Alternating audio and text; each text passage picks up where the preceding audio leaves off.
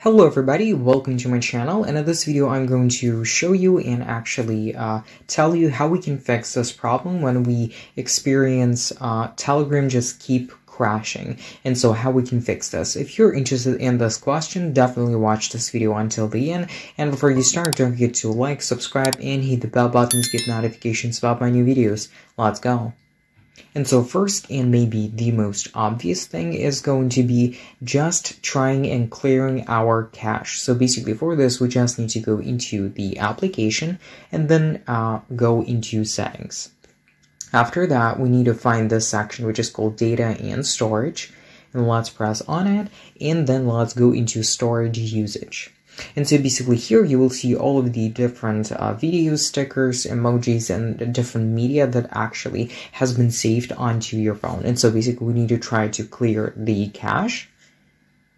After that, we need to close the app and try to open it again in order to see whether or not this actually helped.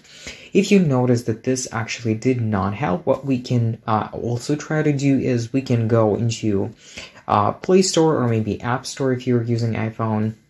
And so we should search for a Telegram application and actually verify whether or not they have an update, because when the developers have update, that means they fixed some problems, or maybe they just made some upgrade and so on and so forth. And so basically I highly suggest you trying to find an update, and if you have it, definitely update your application and check afterwards.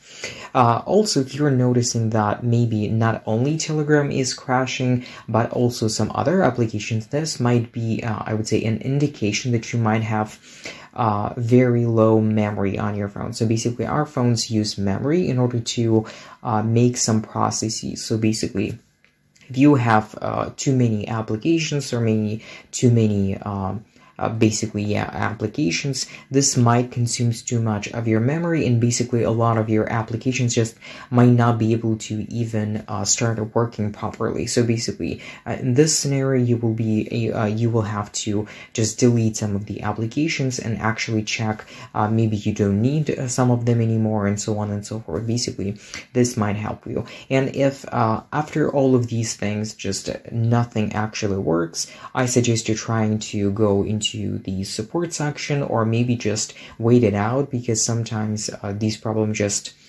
disappear on their own. And basically here I presented you some of the ways that we can fix this problem. I hope that you've found this video helpful and useful. If you have, please don't forget to like, subscribe, and hit the bell button to get notifications about my new videos.